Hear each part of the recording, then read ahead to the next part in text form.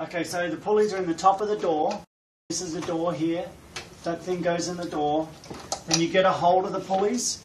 So for this one, for hand behind back, what you're going to do is sort of walk between the pulleys, and you want to sort of put this around here so it's behind your back like this. You don't want it on the outside of your hand like that.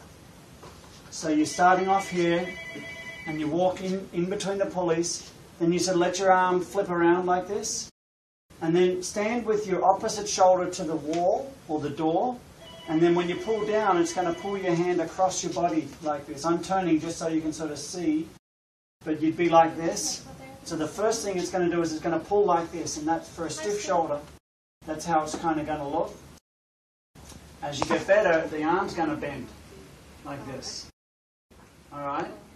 And then, okay, good. For the other ones, you're going to be sitting down. And then you're going to sort of start off like this. So my right hand's the affected shoulder. I'm going to straighten my elbow, which will bring this arm up in the air. Then I'm going to use that arm to sort of pull down.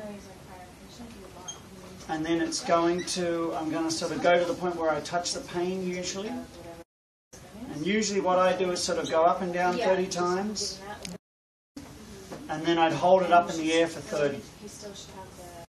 Pull too hard and it hurts too much, it'll actually make it stiffer. So that's for flexion. And then for the one by your side, for the hand behind back, the abduction, I keep my hand on the wall, or my arm on the wall, and I'm going to sort of pull up to the side. And the arm, because it's got a stiff shoulder, it's going to want to drift out here. Which is okay if it does it a little bit, but try and keep it as parallel to the wall as you can. And then you're sort of going to go like this. Alright, same thing, 30 up and down times 30.